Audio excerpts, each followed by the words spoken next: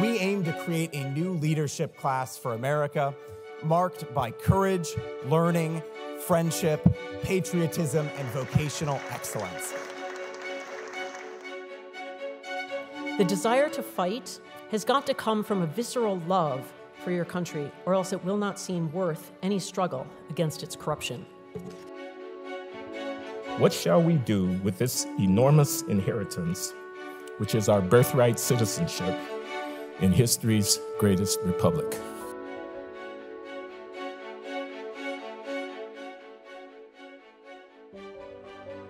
On behalf of ISI students, alumni, and especially my friends Caleb and Luke, I want to thank you for benefiting conservative scholars. The three of us had the pleasure of meeting each other at the ISI Honors Program this summer in Philadelphia. And I cannot emphasize enough how deserving these men are of their awards. In just 1 week together, we took a conservative pilgrimage from the Moral Order of Jerusalem to the desks of our founding fathers. And that pilgrimage has not ended, because the students beside me are not only thinkers, but doers. You can rest assured knowing that they are filling the void left by modern higher education. It's a gift to know them and to meet those tonight who make their efforts possible. I found ISI, or rather ISI found me, at my own place of education, the University of Dallas. There I have befriended Dr. Susan Hanssen, whom we honor tonight. Susan earned her undergraduate degree in history from Boston University, and then received her graduate degree in history from Rice University. I wish I could share even more about her professorship with the James Madison Fellowship at Georgetown, as well as her fellowship at the James Madison Program in American Ideals at Princeton. But Susan left the Eastern Seaboard for a dusty suburb of North Texas, and that's where I met her. Dr. Hanssen is by far the most sought-after professor on campus, and a naive student would expect to find her in her office on the second floor of Braniff Graduate Building. But she's never there. One can find Susan where a true professor should be, but where few professors are these days. Students can find Susan on the lawn, instructing her class in view of the campus chapel. One can find her watching the Queen's funeral at 6 a.m. with students, a little shindig I hosted, reminiscing about her years in England. One can find her contemplating on the steps of Roman churches during a semester abroad. Again, one can find Susan where a true professor should be, but where few professors are. This is why she is worthy of being tonight's keynote speaker. She revives the forgotten art of teaching at a school that cultivates friendship more than any place I know. She has transformed the way I view history, and I'm happy to introduce her to you this evening. Friends, please give a warm welcome to the finest that higher education has to offer, and tonight's keynote, Dr. Susan Hanssen.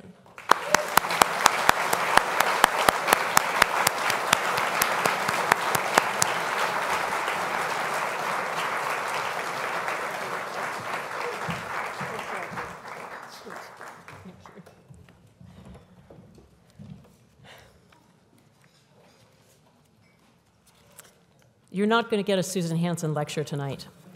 They usually run to an hour and 20 minutes, so. In the middle of this life of ours, I awoke to find myself in a dark forest. And the direct path, the path forward, was utterly smeared out. Nel mezzo del cammin di nostra vita mi ritrovai per una selva oscura e la diritta via era smarrita. I'm sure that many of you, as conservatives, tonight, today, in 2022, have that same feeling. That in the middle of this life of ours, we have awoken in the middle of a dark forest. Nel mezzo del cammin di nostra vita mi ritrovai per una selva oscura e la dirita via era smarrita. At another difficult moment in our nation's history, during the secession winter of 1860 to 1861, Abraham Lincoln appealed to something deep in the soul. He appealed to America's patriotism. We are not enemies, but friends.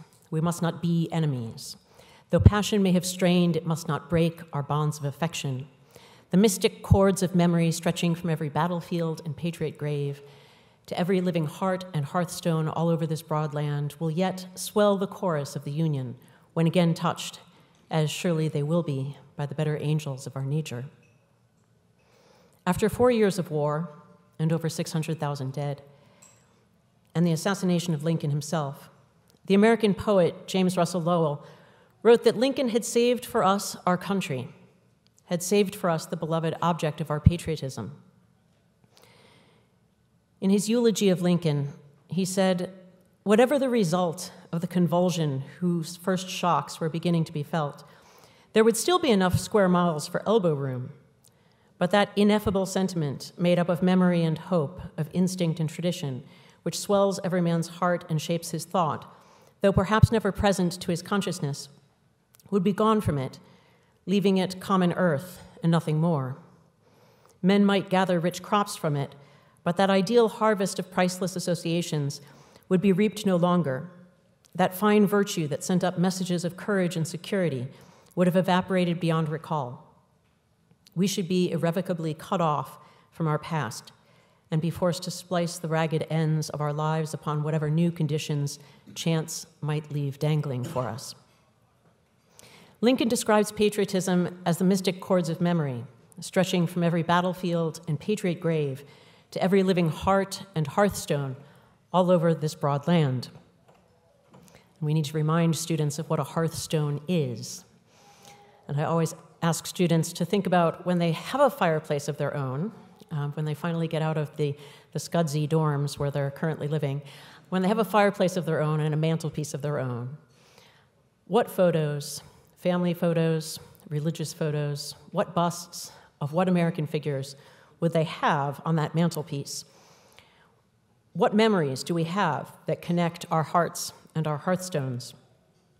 James Russell Lowell describes patriotism as a virtue, as an ineffable sentiment made up of memory and hope, of instinct and tradition, which swells every man's heart and shapes his thought, though perhaps never present to his consciousness, a source of both courage and security, an attachment to the harvest of priceless associations that makes our land our home, rather than, I think it's a devastating phrase, common earth and nothing more.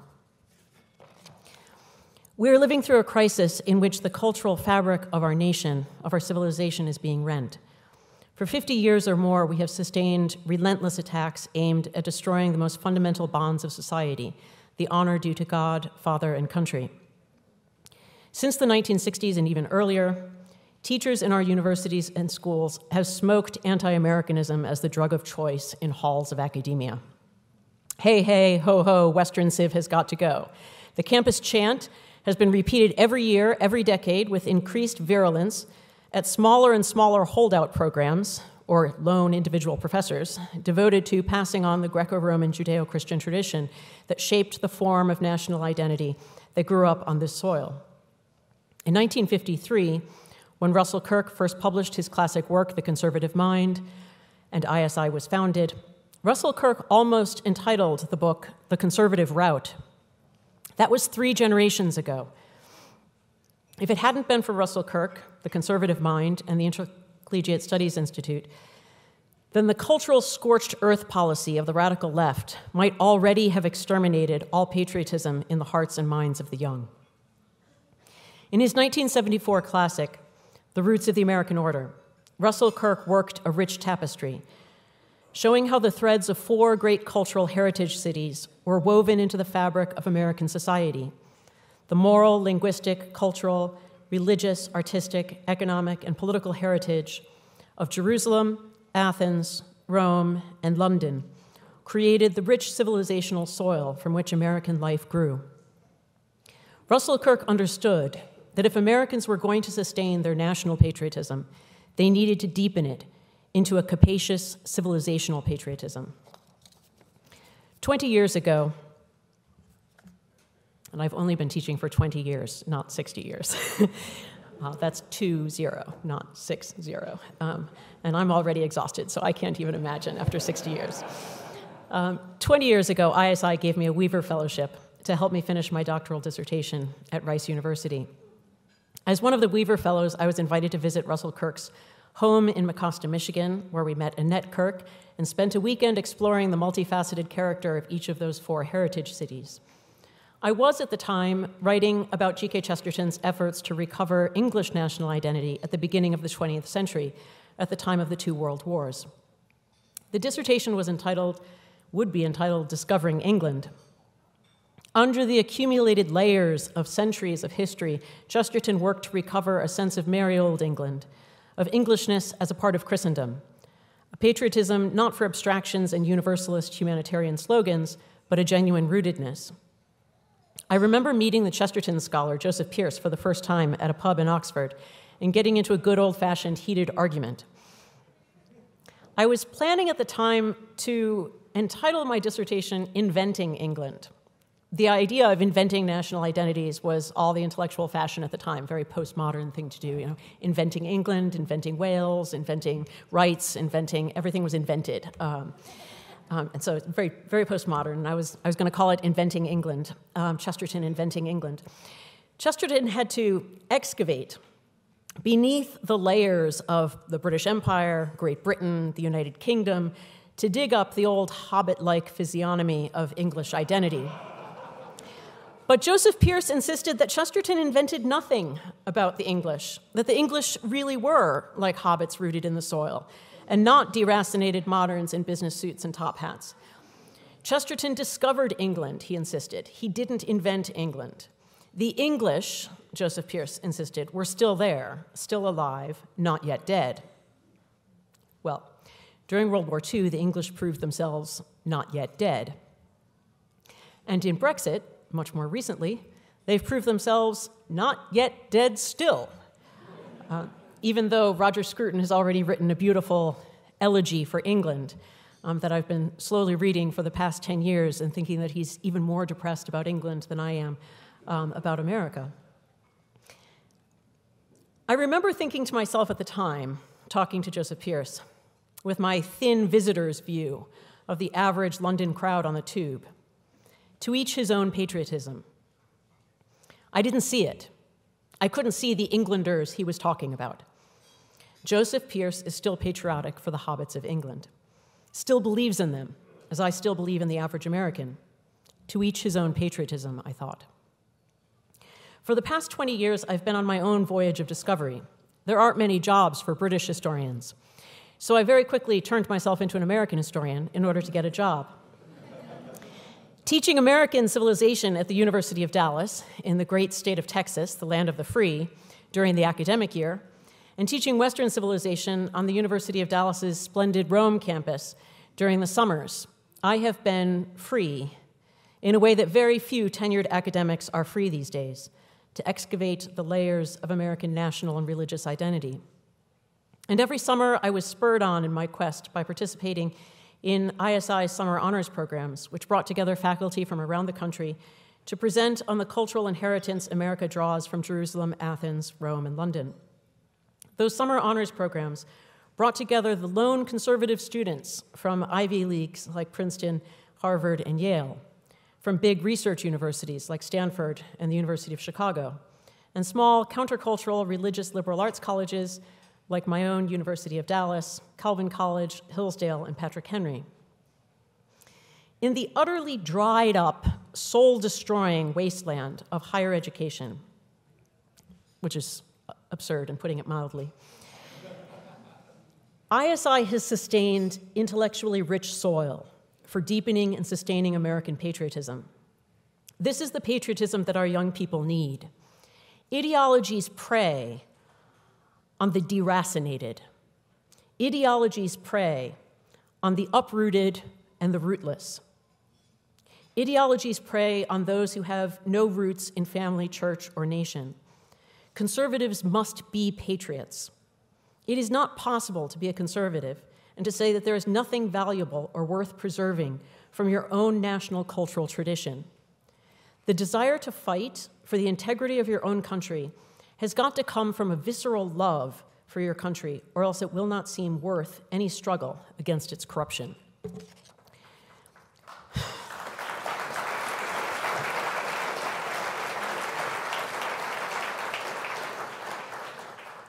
"20 years ago, reflecting on how I had come to love England through reading Chesterton and Churchill, Jane Austen, and P.G. Wodehouse, how I had become an Anglophile in my youthful reading habits, I came to a realization that I had taken a wrong turn. And I wrote, the particular spirit of discovering home in Chesterton's thought runs counter to a striking phenomenon in American 20th century intellectual history, the expatriate life of so many American intellectuals.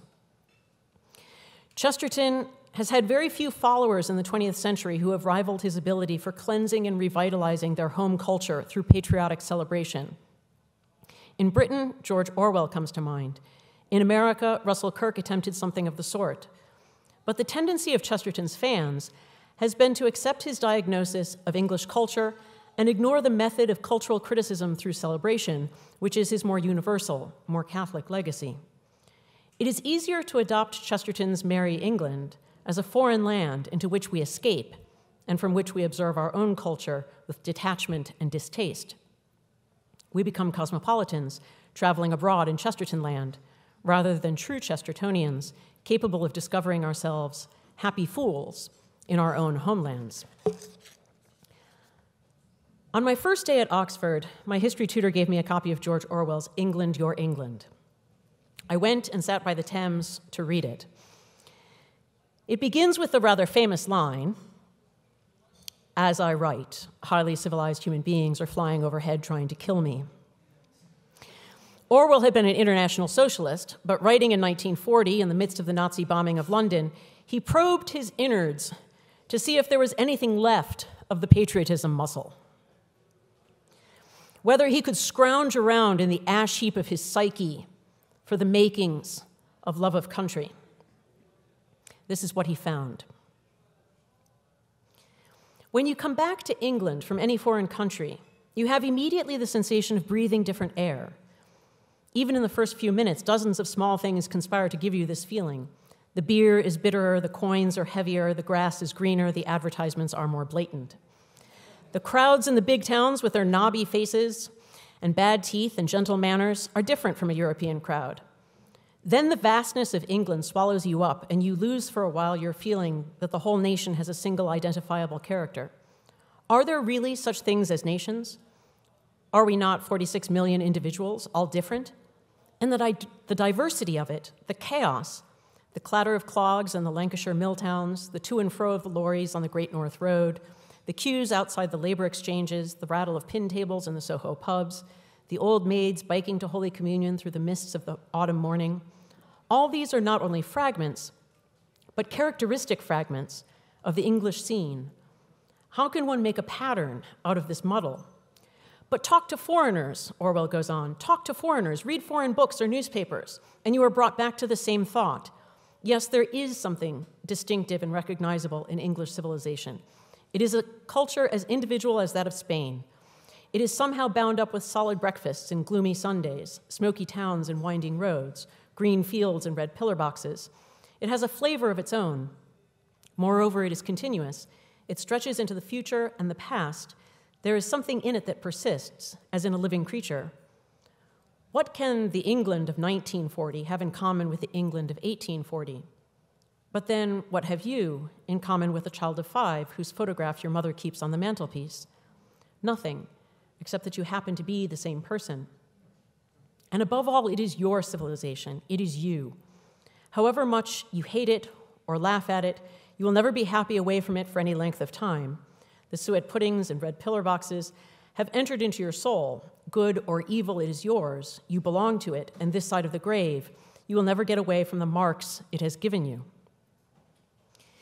Even as an Anglophile student living in Oxford, or as an Anglophile graduate student studying in the British Library in London, immersing myself in my favorite period, the dark days when Winston Churchill battled Mordor with nothing but hobbits and spitfires. No matter how charmed I was by English national identity and patriotism, it made me more than ever intrigued by American national identity and patriotism. Is American patriotism only an abstract patriotism for a political regime? Is it merely an allegiance to certain universal political ideals? Or has that regime shaped a particular kind of American soul? What do we think of the soul that has been shaped by our regime? What do we think of the people? Have those ideals not become embodied, in particular Americans, throughout our history? Is American patriotism incarnate, a fondness for language and landscape? George Orwell was able to point to fragments, what he called characteristic fragments of English life. What are the characteristic fragments of American culture and history that every young American should be familiar with? Our young people live in a patriotic desert. They live in sci-fi and fantasy literature, in other worlds among creatures with other powers. They live in an online world abstracted from history, the world of Twitter, Instagram, and TikTok. There was a time when The Sound of Music and Fiddler on the Roof told the story of America. When Americans understood that America had been a refuge for immigrants fleeing authoritarian, socialist, communist regimes in Germany, Russia, Cuba, and Vietnam. There was a time when Little House on the Prairie and Saving Private Ryan filled the imagination. Most of our students have never seen Saving Private Ryan. Most of them have never heard of Casablanca. There was a time when the rugged virtues and work ethic of Ma and Pa carving out a homestead on the frontier and the courage of 20-year-olds under fire filled Americans with an honorable pride. There was a time when "Were you there when they crucified my Lord?" By the Rivers of Babylon and Auld Lang Syne were our common musical heritage, when the fiddle met the banjo and the heart-rending songs of slaves on southern plantations mingled with the Scots-Irish nostalgia for the old country. These are mere fragments, but they are characteristic fragments. I don't think in any way they are sufficient fragments. All of my brothers who looked over my speech told me that there's not enough American stories here, and that, I described English patriotism so well that I don't do as good a job with American. But I think that that's okay, because I'm sure that all of you possess inside an inner store of such fragments. My fragments would be different from your fragments, but they would meet up in important ways. A store of fragments that we would wish to pass on to young people, to give them a sense of a home worth living and fighting for.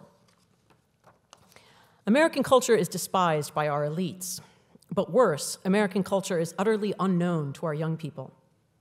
Without the priceless associations that James Russell Lowell referred to, without cultural memory and historical imagination, America would be common earth and nothing more. It might be worse than common earth and nothing more. It might just be a flash on a screen and nothing more. At least common earth, right, still receives the bodies of our dead. And people do feel a patriotism to the land where their fathers died and where they're buried, or to the land where their children have died and their children are buried.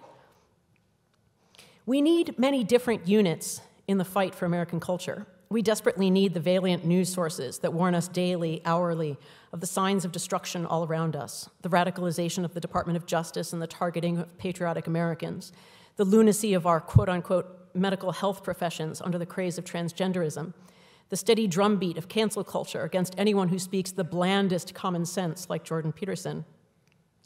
But we also rather desperately need groups like ISI, who are trying to pass on to the next generation the traditions that continue to inspire patriotism for the vital remnants of American culture, that remain worth defending. We need institutions committed to instilling in young people a capacious national American patriotism rooted in a love for the Judeo-Christian Greco-Roman tradition. Without patriotism, the young will have no will to fight. Their hearts will not bleed at the sight of the moral and political corruption if they know nothing of America's greatness. ISI has labored to help young people recover their lost heritage and put flesh on the bones of their moral and political principles. I don't know if you know Poland's national anthem. I come from Polish Chicago and from a long line of Polish Chicago. And I've been to Poland a number of times as a John Paul II groupie, traveling around, following him wherever he went. And there's a wonderful old Cold War spy novel called While Still We Live, which is by Helen McGinnis, which is a quotation from the opening line of Poland's national anthem, which is, "Poland is not yet dead, while still we live." Whenever I am with the young people involved in ISI's movement, I remember the words of Poland's national anthem and think, my country is not yet dead, while still we live. Thank you.